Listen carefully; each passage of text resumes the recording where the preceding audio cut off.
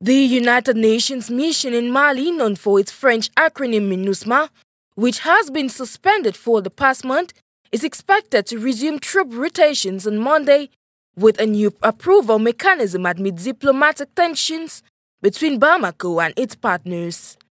According to the country's Foreign Minister Abdoulaye Diop,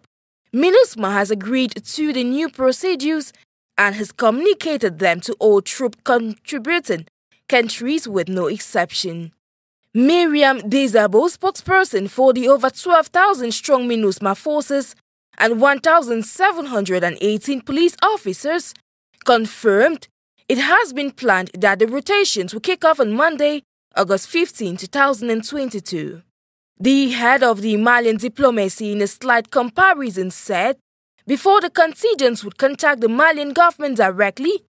but that has been stopped and all requests must now go through MINUSMA, which must validate them and transmit to Foreign Affairs by verbal note.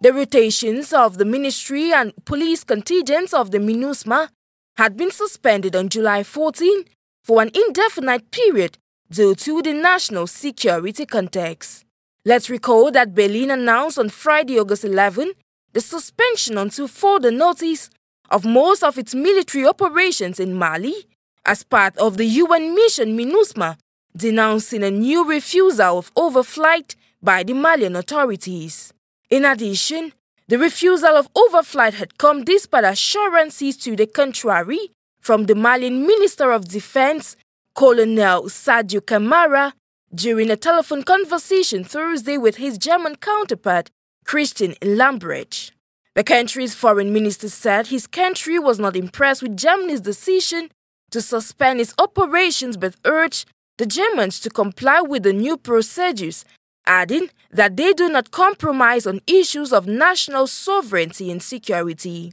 Mali's transitional government in recent times has pushed out its former colonial masters France and eagerly revived cooperation with Moscow in an attempt to stem the jihadist threat that has spread to the center as well as neighboring Burkina Faso and Niger.